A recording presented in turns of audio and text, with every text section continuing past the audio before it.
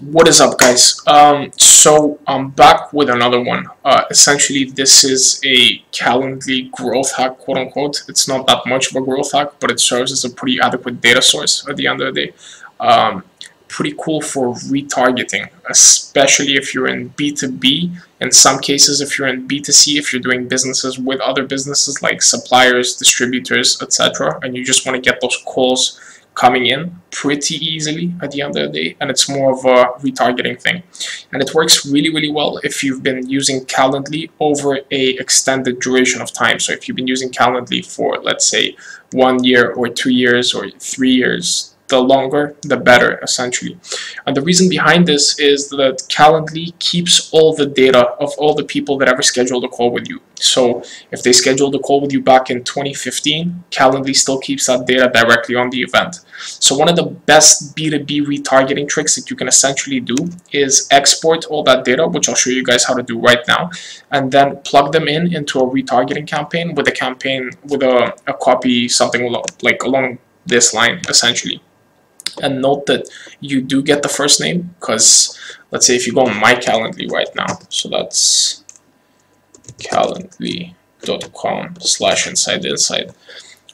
In order to book a call with me, people have to fill out the following questions. So they select the time, they choose their time zone, etc. Let's say 24th, 3:30, confirm, and then they have to fill out name, email, WhatsApp, business website, how do they find us, target market. And then you can also add a couple of other questions, essentially, which just gives you more meat on the retargeting campaign itself, because you then have more information. But first name and last name is something that you most definitely have. So this personalization variable is there. If you include that and have something along this line of like, hey, first name, how are you? Doing my typical Calendly follow-ups, checking to see if blah, blah, blah. And then you have a couple of like brief lines with regards to how things have progressed over the time, or what you're offering right now, or a new service line, or even like what's it called, a case study at the end of the day, just some lead magnet in order to get those calls in. If you can do that, you're going to get appointments directly from a Calendly retarget run, essentially. I've tested it. A bunch of calls came directly through that. I do it now once every 3 weeks or 4 weeks. I've got an Asana task for it, and there's a reminder directly for it, so it's systematized. Now, to do this, essentially, you log into your Calendly itself, and as I mentioned, you do require Calendly that's been around for like, I don't know, a minimum of 6 months for this to be effective. You click on the event itself, and then you click on, you don't click on the event. You click on event types, you click on it. What am I doing? You go on scheduled events, and then I always mix this up. You click on past, and then you click on export. Once you click on export, essentially you'll have a zip file, and then this zip file you can essentially export it right here. And then if you go on events export to, which in my case is that, and then you open that right up, you have all the data of all the individuals that ever hopped on a call with you. So that's the username, that's the event name itself.